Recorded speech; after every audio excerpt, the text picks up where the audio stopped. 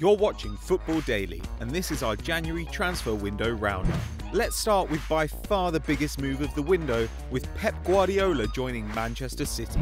The Bayern boss had reportedly been in talks for a number of months after City earmarked their dream man back in July.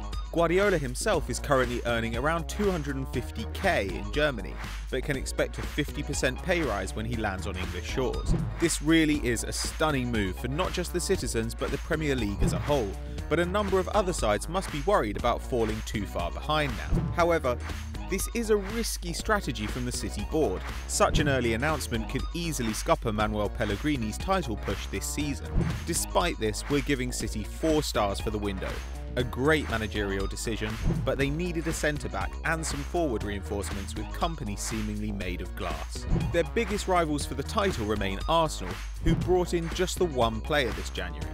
Mohamed Elneny joined Wenger's side with fans crying out for more midfielders after a series of injuries. However, Arsenal fans will still be concerned that they should have gone all guns blazing and really pushed the boat out in order to cement their first legitimate title challenge in years. We're giving Mr. Wenger 3 stars for signing a solid squad player, but think he could have pushed a tad harder in search of a centre-back and a striker. The most shocking title challenger could well be Leicester, who actually did some smart business, but again, not enough of it, in January. Claudio Ranieri brought in the extremely highly rated winger Demarai Gray from Birmingham after activating his £3.7 million buyout clause. The Tinkerman also dipped his hand in his pocket to sign Daniel Amati for £5 million, a versatile midfielder who can also play as a central defender. But the Foxes are such a strong unit, and it can be argued that too many new faces would have disrupted the cohesion. These signings create much greater depth, so the Tinkerman gets 3.5 stars.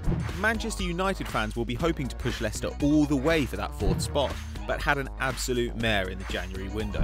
The teetering Louis van Gaal, who took another stride forward on his already wobbly plank, only recalled Adnan Januzaj. Whisper it, but even that was forced upon him by Thomas Tuchel. The Old Trafford side seemed to be in an absolute mess, and the situation will have only worsened with Pep's City announcement, so they're taking home a massive 0 stars.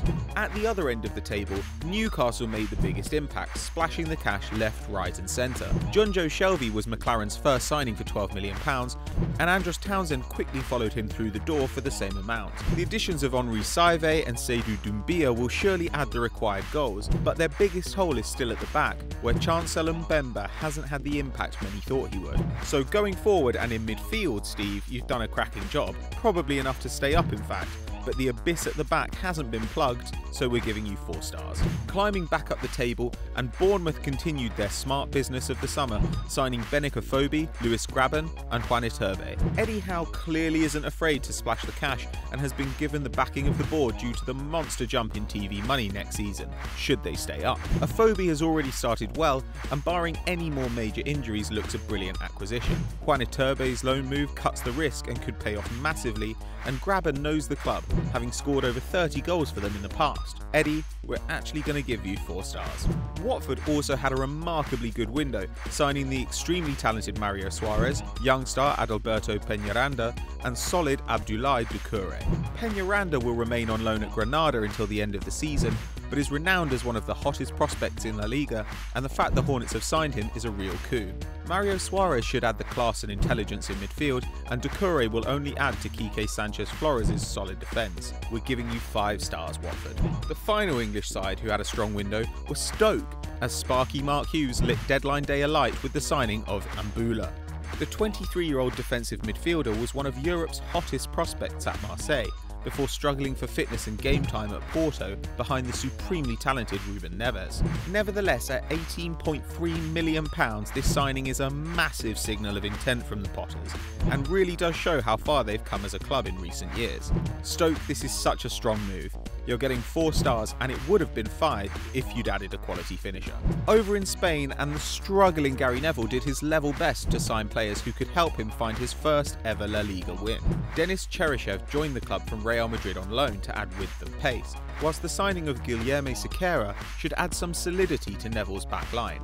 However, Whether the reinforcements are enough to push for a Copa del Rey final spot and a La Liga turnaround remain to be seen. Not a bad effort though, G-Nevs, 3 stars. Two clubs that many were excited about in January were Atletico and Real Madrid, following their transfer bans. However, with the bans temporarily suspended pending an appeal, Zinedine Zidane opted to risk it and not to bring any new faces in. Diego Simeone wasn't willing to take the punt of an appeal board though, and moved to sign Augusto Fernandes to bolster his central defensive options. This didn't pay off though, as the Argentine has already suffered a knee ligament injury. He also attempted to bring Diego Costa back to the club, but found Chelsea unwilling to do business, so made a late move for Radamel Falcao, which also didn't come off. Not great windows for either Madrid side, and a massive risk taken by Zizou especially, so I'm sorry but it's 2 stars for Atleti and 0 for Real. In Italy, business was booming though, as Roma had a massive turnaround of players, specifically in forward areas. Luciano Spalletti let Iturbe, Doumbia and Gervinho leave the club, and replaced them with Diego Perotti and Stefan El Shaarawy. A big risk, but one that he will hope can catalyse the squad to push for a Champions League spot. Roma, your risks impress us, so we're giving you 3.5 stars. Finally, the strangest transfer of the window happened over in France. Like an Englishman who has no clue about the French league playing Football Manager, Marseille boss Michel signed Stephen Fletcher from Sunderland. Yet we know they're short of strikers, but come on, Fletcher? Really?